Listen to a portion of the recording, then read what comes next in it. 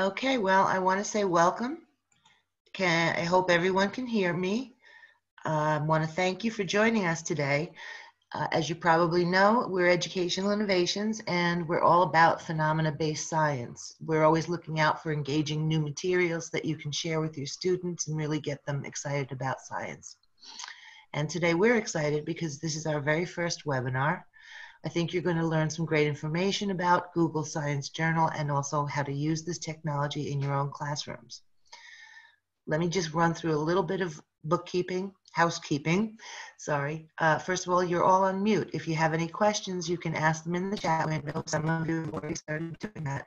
And at the end, we'll spend some time answering your questions. Also, before we wrap it up, there's going to be a random drawing for our Science Journal Power Pack, which is a $215 retail value. So I hope you'll stay tuned until the end for that. Also, this webinar is being recorded, so you'll get an email from us in a few days with a link to the recording as well as a link to Robert's panels. And last thing, in case you haven't already answered our poll, there's a poll at the bottom of the screen. We'd like to know what grade you're teaching. Okay, at this point, I'm very excited to introduce Robert Grover. He's the CEO of A Robotics LLC and the maker of Databot. Thanks, Donna. It's great to be here. I really appreciate you guys putting this together. So I've been involved in STEM education now for over 30 years.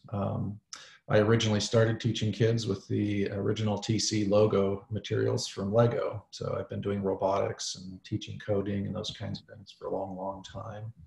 Kind of dates me. But in that time, I've seen all kinds of wonderful evolutions in robotics and teaching approaches and materials. And in the past year, a partner and I put together a product called Databot. And our team has collectively been working in STEM education. We had all of our years together for well over 100 years. But we're really excited about this product and excited about showing you Science Journal from Google, which is a remarkable product, and how they work together. So with that, we'll get started. Our webinar today, we're going to first take a look at Science Journal. And Science Journal is a free application. It was developed by Google. It integrates with your Google Drive and a lot of your other tools. It'll run on a Chromebook. So it's got some great things that it can bring to your classroom. After we take a look at that, we'll get introduced to Databot itself, which is the wireless sensor device that talks to it, allows students to actually capture live data, visualize it, and create a portfolio. And we'll see examples of both of those working together. The screen captures, most of them that I've done were actually done on a Chromebook, so you can see how it would look using Chromebooks. The neat thing about this technology is that suddenly a Chromebook, which you typically use for your Google apps and research, can suddenly do a lot more. You can actually be capturing live data and creating some exciting experiments with it. We're going to take a look also at how this applies to the standards. We'll look at a couple of content standards as well as one of the practices that this directly addresses. Analyzing and interpreting data is a core practice from the NGSS. At the end, we'll do a Q&A session, so you'll get a chance to ask a few other questions. And then, as Donna had said, we're going to provide you the links and resources to get started on your own at the end as well. And we're looking forward to giving away a Databot and a vacuum chamber apparatus, which you'll get to see in this demonstration today. So let's start with Science Journal. What is Science Journal? As I mentioned, it's a free application. It's available on Android and iOS devices. At the end of this program, you can actually download it to your iPhone or your Android and play with it and start doing some of the things that I'm going to show you today.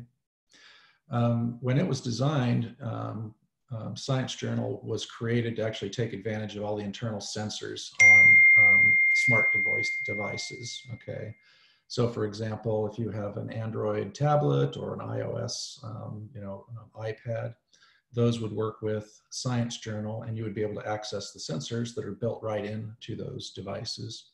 And it's amazing the amount of sensors that are built into your smartphone. You've got an accelerometer, you'll have a light sensor, sound sensor, all kinds of things. Now, the neat thing about what's happened over time is that Science Journal also now opens up and can connect to external sensors like Databot. And to summarize, Science Journal basically is what it sounds like. It is an interactive multimedia science portfolio builder. So kids can take pictures, they can add notes. So they're called observations. You create an experiment, you go through and you have different types of observations you can create. And those include typing notes in, taking pictures, and most exciting of all, of course, is to grab actual live data, visualize it, record it, and then make commentary and observations on it. One of the things I like to point out, since it is a Google product, that it does sync with Google Drive. So if you're a Google school and all of your students have Google logins, when they log into their Chromebook and they start using Science Journal, it will store all of their materials right onto that portfolio. And since it's living on the Google Drive, regardless of what Chromebook they might log into in the future, their portfolio is going to be right there, which is really nice because it helps organize their assets and all of the things that they've been doing. It's not difficult to chase those files down. Now, for using it on Chromebooks, you are required to be able to run Android apps from the Play Store on your Chromebook. Now, some of the older Chromebooks won't do that. So, for example, the HP G4 is a unit I just ran across at a local school. And it was before the time that the hardware was being aligned with the Play Store. So anything newer than that, there is a list of hardware, and your IT personnel need to probably get involved to get your district on board and get it set up so that you can access those apps. But once it's activated and you've got it running, and if it's a Chromebook that's 2 years newer, relatively new, it should work fine. And again, as I said, some of the screen captures I've got here, for example, this one is straight out of my Asus Chromebook. And on the right-hand side of my screen, I captured the whole desktop there. You can see an example of a portfolio of science experiments. And it's really cool. You can take pictures of your apparatus or maybe a person you're working with, or maybe you want to come up with a cool image that'll profile your picture or your experiment. And you can add those to your portfolio. So again, it syncs with your Google account. Regardless of where you log in, that account is going to come up and show you your colorful portfolio of science experiments. So it's a great way for kids to actually start to build, a science journal that includes a lot of multimedia and fun things. It makes data and it makes science really engaging. So let's go ahead and give it a try here. I'm going to pull up this next screen, which actually shows you the process. So when you open Science Journal, we'll go back here real quick. When you open it on your Chromebook, you'll notice down here in the lower right-hand corner, there's a purple plus sign. That's where we create a new experiment. And that's where all of these, of course, originated. So if we were to click on that, the first thing you'll see is this blank screen that says, hey, we've got a new experiment, and it has no observations yet. There's different types of observations again. So you've got a text observation where you can type in notes. You have a data gathering observation. That's what this little circle with a squiggle through it is. You got the ability to take camera images and then also upload images. So to start building our portfolio, we type in some text. It's pretty small, but you can see I've typed in something there. We click the blue arrow, and then your next step is to see that added as an actual piece of your experiment. So these observations accumulate in a linear fashion. The more observations you add, whether they're pictures or notes or data, they're all going to be in a sequential format here. So very simple to use. And that's one of the nice things about it for especially elementary, middle school science. It's not intimidating. There's not a lot of setup and things like that. Kids can actually be capturing data quickly and starting to analyze it and having fun with experiments. Now, this is an example of actually capturing some data and what it looks like. So when we click on the data icon, so remember this is the text icon, this is our data gathering icon. We select that and it's going to come up with the sensors that are selected. You have a menu in there where you can select which sensors you want and which ones you want turned off, which we'll look at here in a few minutes. But by default, it'll normally come up with a sensor selected. If you're using an iPhone or an Android device, it'll probably come up with something like the sound intensity, maybe the ambient light if it's a phone. Chromebooks only have typically a microphone in them, so that's about the only sensor you'll have access to until you connect to a Databot. But here we've opened up and you can see it's displaying pitch and it's also displaying sound intensity. Very simple to capture an observation that'll add to your experiment by just clicking on the record button here. And then you click on the little square button when you want to stop. You'll notice that the screen is highlighting the data as you save it. And then up here, you'll notice now we have a recording that's been added. And again, that's how you start to build your portfolio, just one step at a time, notes, pictures, and data. So quick review of Science Journal. Again, remember, students can build very colorful portfolios. That's one of the biggest assets of it, is it's just very approachable, friendly, and colorful. So it brings activities that you're doing to life, I think, through a lot of visual and active observations. And remember, you can take physical notes, you can record data, and you can do pictures. And then finally, again, really, really powerful. It syncs with your Google Drive. And here you can see an example of a couple of recordings. So now that we've taken a quick look at Science Journal, let me see how much time we've got here. Let me make sure we've got enough time to get through everything, including looking at some actual samples. So Databot was designed to work with a lot of different types of software, and Google Science Journal is the one that we selected for it to work with out of the box.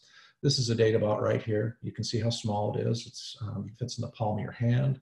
They're very friendly and actually quite pretty. You know, the designer behind them came up with some really good ideas, both on the electronic side and then our creative director in terms of how it should look. So it's quite beautiful. Kids can actually see through the polycarbonate case. You can see the sensors inside, the lights. It has physical computing attributes. So for those who want to actually teach coding, you can do that with it as well. It'll light up and squeak and squawk and all kinds of fun things. The sensors that are included with Databot are pretty extraordinary. The fact that we've gotten all these things packed in this little box is what's really exciting, and it's inexpensive compared to typically the kinds of things that you'd have to do to get access to sensors. So just quickly, you've got an external temperature probe, which plugs into one of the ports on the top there, right here actually. And that's something that you can drop into a beaker or a stream to take temperature readings. It's got a built-in humidity sensor, reads ultraviolet A, B, and the index. You can sense ambient light, it reads in lux. It's also got an air quality sensor on it, which reads carbon dioxide, volatile organic compounds. There's a physics package, which has the accelerometer, gyro, magnetometer, and then of course you have a sound sensor and an air pressure sensor, which is also the altimeter, so you can determine altitude from the air pressure. It's also got a Bluetooth connection built into it. So on the back of this device, there's a Bluetooth chip, which blinks as a beacon until you connect to it. And then you can actually use it with things like Science Journal, which is what we're going to take a look at next. This is a quick look at what comes in a Databot package. So these are the different tools. This was the probe I was mentioning. So you can see your little aluminum cased temperature probe here. That plugs into this port and allows you to take external temperature readings. There is an SD card, 8 gigs of memory that's built into this that you can store data remotely on. And then you can take that out, put it into the little reader that's provided, and you can open that data up in any spreadsheet, any analysis software that you're used to using. Also comes with a lanyard, so you can actually clip onto that wherever on your neck, swing it for physics experiments, all kinds of fun things. On the bottom of this, which you can't see, there are hooks physically for connecting it to Lego, Fisher, and other building systems.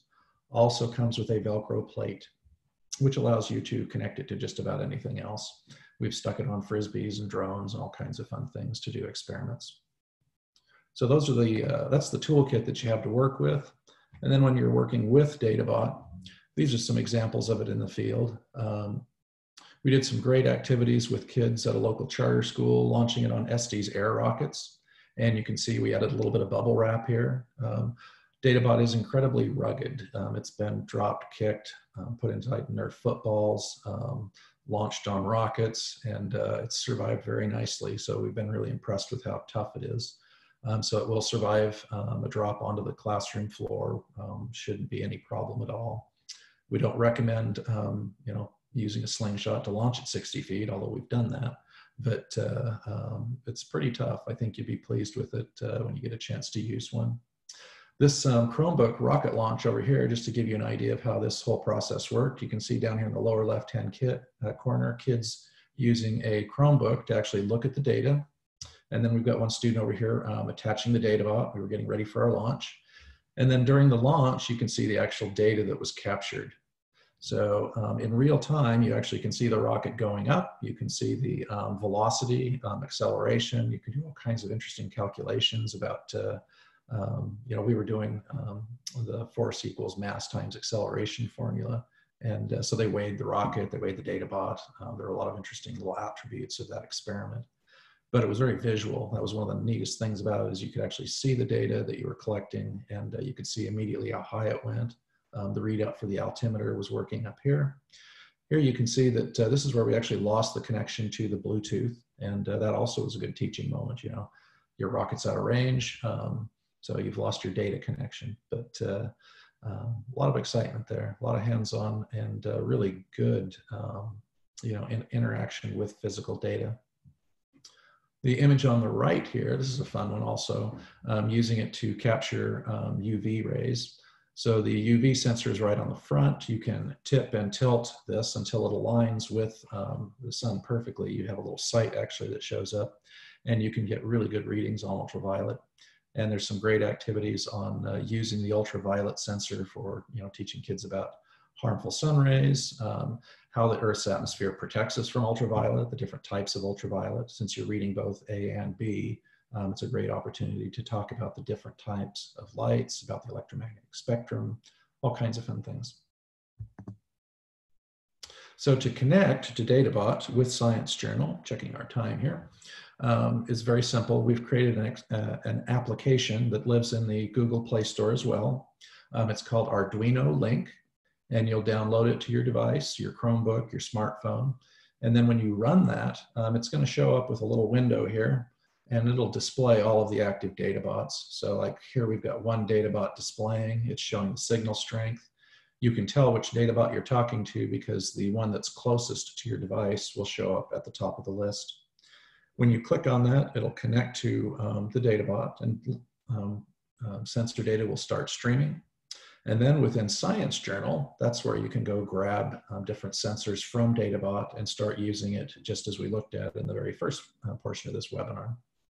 So here, this is actually how you do it inside Science Journal. If any of you actually have it on your phone or you've used it before, there's a little icon here that looks like a little gear, and that will open up your sensor settings menu. And here in this display, you see all of the different sensors from Databot being displayed. And you select the ones you want, and then you hit the return button here, and it'll take you to your experiment.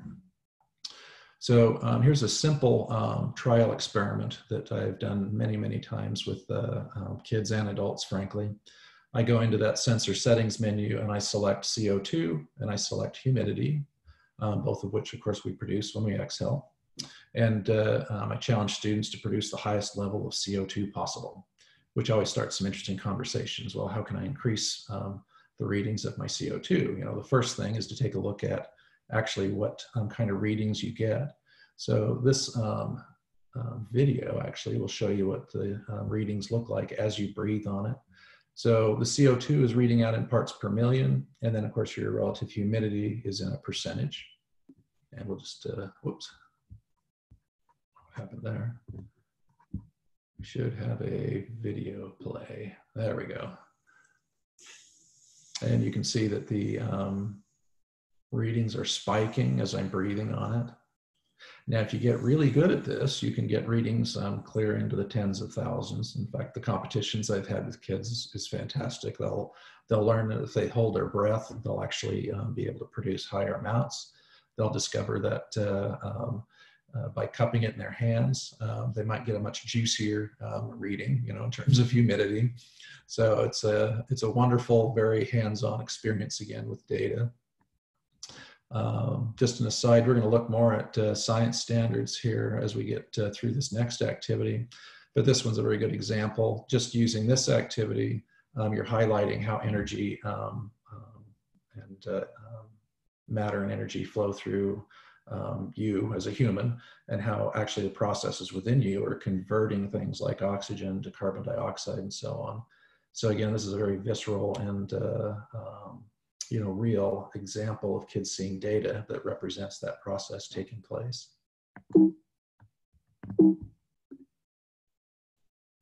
So next, let's take a look at this experiment. This is a really fun one, and this is actually part of the giveaway Power Pack.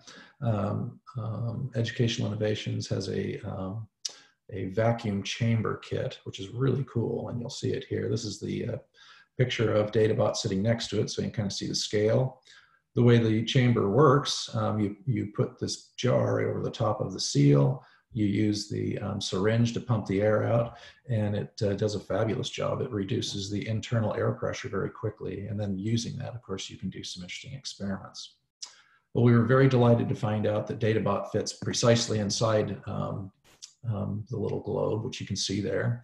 And this was one experiment that we did with it. So, and this was probably one of the most fun. So what we did is we put, of course, you use Science Journal, and you set it to be reading the sensors of sound intensity in this case, and then also air pressure. There's a very annoying buzzer that's inside the vacuum bell jar there. And then as we pump the sound out, you'll actually get to see what happens. And I have that recorded in the next one, but this will give you an idea of what the sound is like. Very annoying. There it is. And there's the apparatus that we pump. So now, as we pump the air out, this is the actual activity that we do with kids on this. Very simple. You have just those items to do it. And what happens is kids are going to get an opportunity to see firsthand how air is acting as a medium to transfer sound. Because of course, as you're removing the air from the vacuum chamber, there's less and less medium for the sound waves to carry through. And that's one of the science standards, of course, that is very important. It's the 4.A wave properties, which you run into a lot within the NGSS. And this actually shows kids one of the specific attributes of that standard by demonstrating that when the air disappears, there's no sound. And these are some of the activity questions that we do with the kids. So this is actually getting them to think about it. You do a preliminary set of questions. What do you think is going to happen, and so on. And then after you do the experiment, these are the follow-up questions. And let's go ahead and watch the video so you can see the actual change in data. And note, one of the questions here is, why does the sound level seem to be jumping up and down? And of course, that is coinciding with the strokes of the syringe as we're pumping it out. So the air pressure is actually jumping up and down, as is the sound. And you'll notice a steady decrease in the sound intensity as we remove more and more air. Stop. So again, great activity, really simple to conduct, and immediately shows kids something very important about sound. It requires a medium. Some of the curriculum we've written, we include misconceptions in all of them, and one of the common ones here was, sound can be heard in space, because we have all those great science fiction fighting scenes where you have explosions in outer space. Well, in reality, there's no sound because there's no medium to transmit the sound, which is always kind of a dismay to kids when they realize, wow, there's no sound out there. But a fantastic way to convey that very important science standard. So a little bit more on NGSS. Let me check our time here. We've got a few minutes left, so I think we're doing fine. So you've got your, your core ideas within the NGSS, and then you've also got your practices. And practice number 4, analyzing and interpreting data, is critical, of course, for kids, especially in today's society. We need to be able to prepare kids to be, careful about what they take to be true. We have to teach them to actually be analytical, to discern the different kinds of data that they're getting, the kind of news that they might be receiving, and get them to the point where they're going to investigate on their own so that they have their own faith in their observations and their final conclusions, rather than just listening to what somebody might tell them is true. And that's what this practice is all about, learning how to look at data, interact with data, analyze it, and finally come to conclusions. And so again, that's where the combination of Databot with Science Journal is such a powerful combination, because they're actually gathering data, they're accumulating that data in a portfolio, they're making commentary, they're jumping to conclusions on different things and then realizing, oh, gosh, that's not right, and then they amend it later. You know, it is an ongoing portfolio and developing experience of what they're learning and taking away from their experiments. One other thing about standards, I've highlighted one of the ISTE standards here because this one is obviously directly aligned with what we're talking about. 3C here, students curate information from digital resources using a variety of tools and methods to create a collection of artifacts that demonstrate meaningful connections or conclusions. And that's exactly what Science Journal is all about, is building, you know, that portfolio of artifacts. I've got one more activity I'm going to show you, and then we'll have a few minutes for the giveaway and, of course, questions and answers. And this is an activity that we selected so that you would have something that you could actually, if you've got Chromebooks, you could go back to your classroom and do right away. You don't need a Databot. You just need to download and get your Chromebooks running with Science Journal. So the way this works, you introduce, first of all, with all of the sensors, when we introduce them to kids, we start out with units of measurement. So what is it that we're actually looking at, and what is the unit that we use to measure that? And in this case, for sound intensity, we use decibels, and that's what the readout is on your menu there. This experiment is a lot of fun because it teaches kids about sound intensity, which of course is what we call in common language loudness. You know, how loud is a sound? That's the intensity. And you use your microphone on your Chromebook to record and visualize that data. And this is a fun little activity. So it's called Etch-a-Sketch with Sound, and very straightforward. You can see what they're doing. You give them some challenges in terms of sound. Can you draw the following things with simply sound? And you might make that sound by humming. You might have other sources of sound, but you're challenged to make these different shapes. And this is a great activity. It's a great one to get kids very familiar with, first of all, with decibel levels, and also just with the general terminology of intensity and of course, all the things that come along with gathering data. So the data game is a framework that we use for a lot of things like this, providing kids with challenges that are quick and easy, but they typically convey something, which is like the units, and get them familiar with the sensor itself and the kinds of things you can do with it. So I think we're down to just a few moments here. We've got about 3 minutes left. I'm going to move on to Q&A time as well as the giveaway.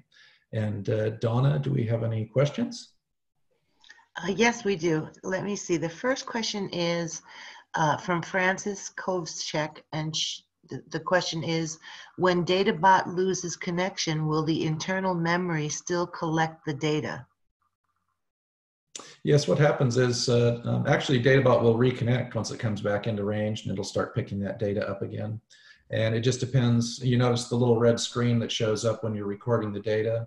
Typically, you only take, you might take a 10 or 20 or 30 second data reading and collect that and make that an observation. So yeah, I hope that answers your question. Okay, we had another question. Well, Tammy has been answering some of these questions, but I'll ask them in case people aren't reading the chat. Are most of the topics prepared lessons to use Databot?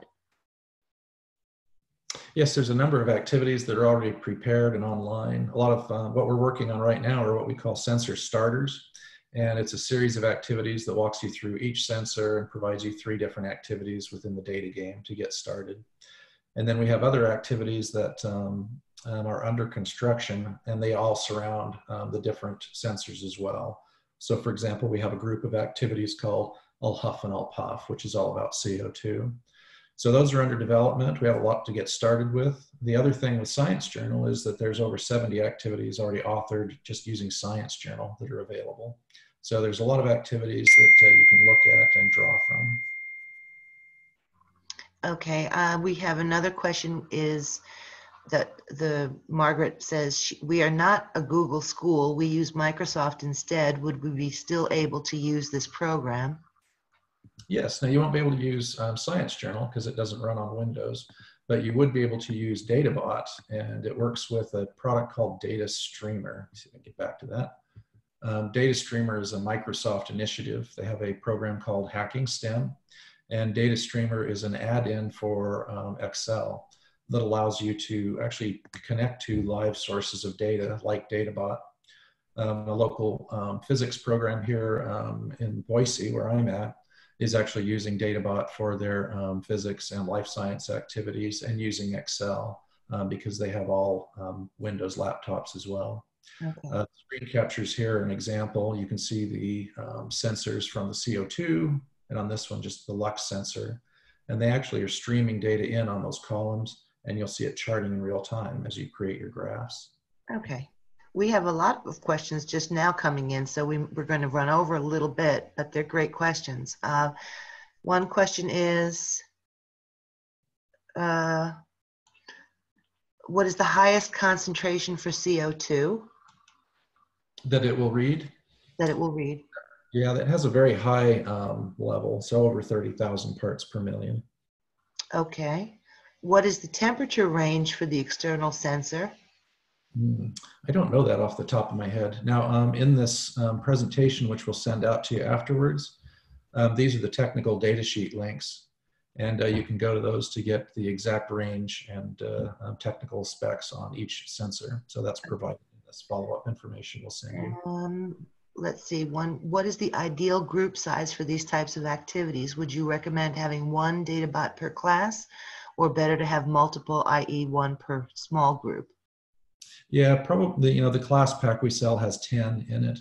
And I think one of the best combinations is couples, you know, two students working together, where one, for example, will be handling the portfolio, recording the data. The other student might be doing the activity, whether it's throwing Databot in the air or swinging it or launching it or capturing temperature data, those kinds of things. Okay. Can I hook this to Vernier probes?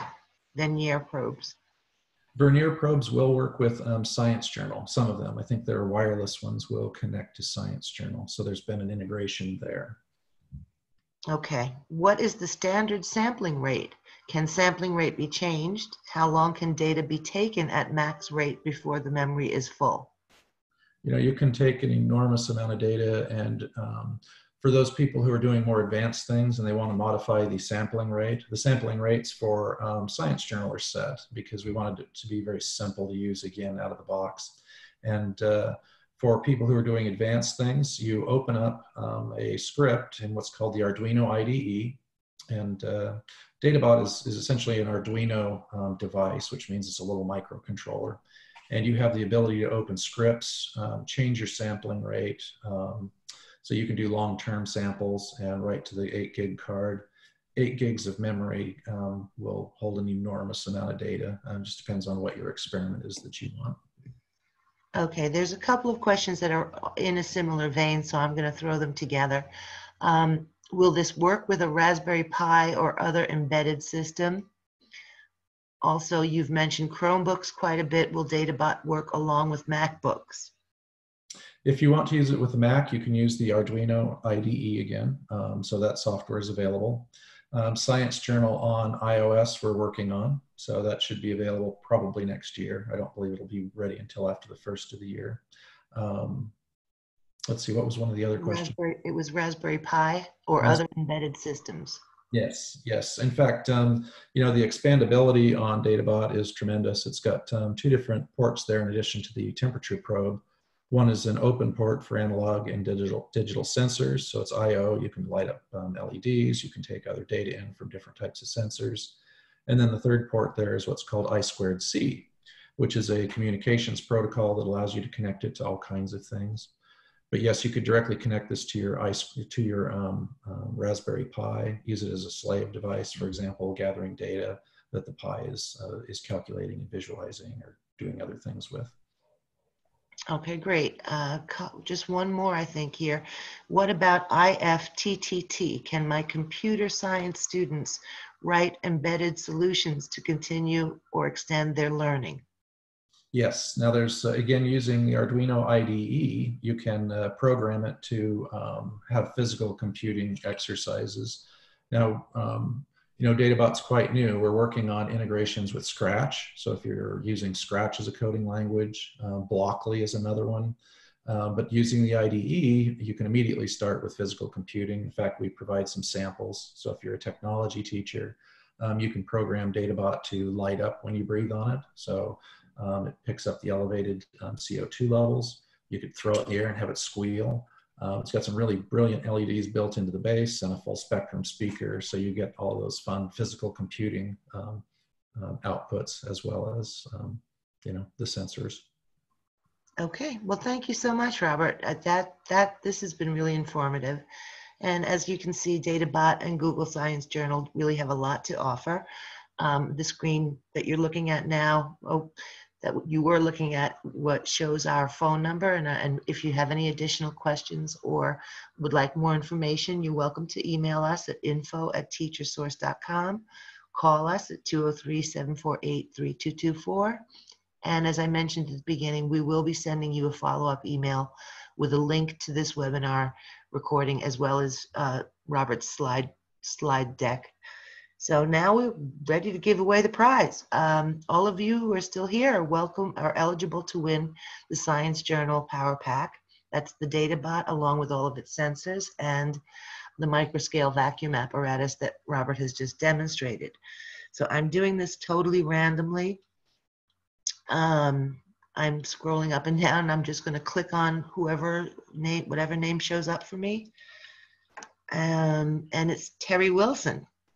Congratulations, Terry Wilson. I will reach out to you by email this afternoon to arrange for your power pack. And that's that. I was waiting for this part of the webinar all day.